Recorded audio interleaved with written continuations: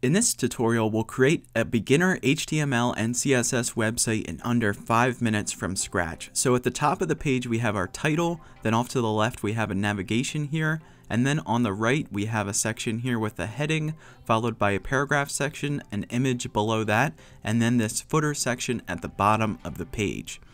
Okay, so I have an index.html file created already here, and I'm going to be using a program called Sublime Text as my text editor. It's a free program you can get from sublimetext.com, or if you're on a Mac you can use TextEdit or Notepad on a PC. So if you need to, go ahead and pause the video for a moment so you can create an index.html file in your text editor and then open it up in Google Chrome. And before we get started, I want to take a second to thank the web hosting company that I use called Bluehost for sponsoring this video. If you'd like to get your own .com name and upload your website to the internet, check out the link to Bluehost in the video description. And if you need help uploading your website to the internet, you can email me at help@macintuts.com.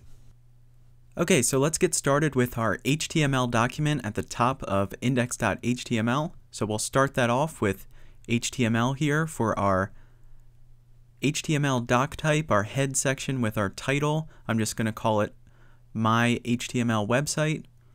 And then let's drop down to the body section of our website, and we'll start off with our header. And then inside of that we'll have a heading 1 where we'll just say HTML and CSS, which will be at the top of our website with the black or dark gray background. And then our navigation links, I'm just going to leave the actual links blank with a hashtag. You could send it to your website address or to index.html for the home link. And then we'll add the About Me link underneath that. And then the services link. And then lastly, the contact link.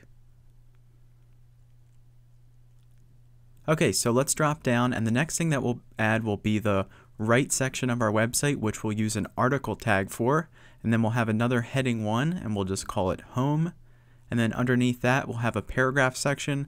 I'm just going to grab some dummy text from the Ipsum website here, which I'll copy and paste into our paragraph tag, and then underneath our paragraph we'll add the image. So we'll just use a placeholder image from via.placeholder.com.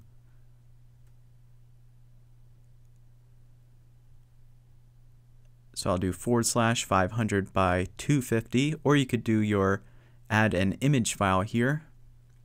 And then lastly we'll add our footer section with the copyright My Website text at the bottom of the website.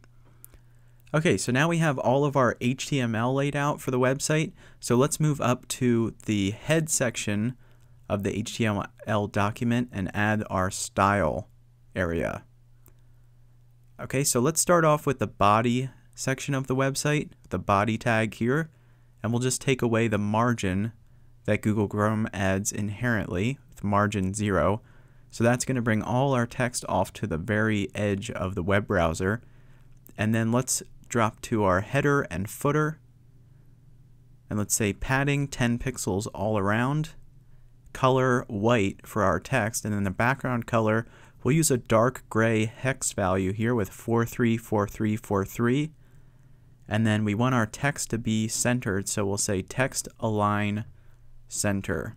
So now if we refresh, there we have our header and footer section with the dark background, the light text, and it's centered. So let's move on to our navigation links next. So we'll say nav float left, then we'll give it a max width of 160 pixels, and then let's say padding all around 10 pixels. So there we have our sort of left column there for our navigation, and let's move on to our navigation links with nav A.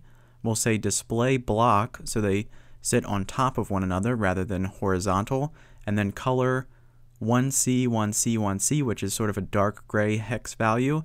And then let's change the font size to 20 pixels, and we'll make it a bold text with font weight 600. And then text decoration none to get rid of the underline with the links. So that looks pretty good, but let's space them out a little bit. So let's say padding top 10 pixels. Okay, so that looks like the original. And now let's move over to the right section of the website with the article tag here. So we'll say article and then margin left 170 pixels to move it about 10 pixels further than our navigation. And then border left 1 pixel solid, and we use the same hex value that we did for the header and footer, which is 434343. And then let's say padding 10 pixels all around, just like our navigation, header, and footer. Okay, so that looks pretty good, except for our image here isn't displaying or staying within the screen. So let's just say IMG for the image and then max width 100%. So it will always be visible no matter how wide or narrow we have the screen. Okay, so that does it for our HTML and CSS website in under 5 minutes. I want to thank you for watching. Please remember to like this video, subscribe, and turn on your notifications. Then I'll see you in the next video.